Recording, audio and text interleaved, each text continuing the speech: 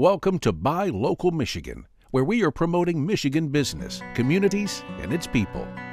The Coast Guard Festival has been around for many years, but we are considered Coast Guard City USA. I represent the USO for the state of Michigan.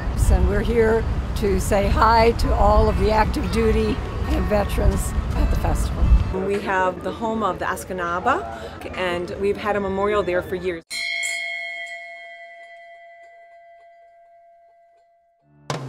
It brings in many visitors, but also the locals love to travel over here from all the areas. Well, basically, this whole festival is a little for us, but mostly for the civilian area, so they can get an idea exactly what the Coast Guard is doing.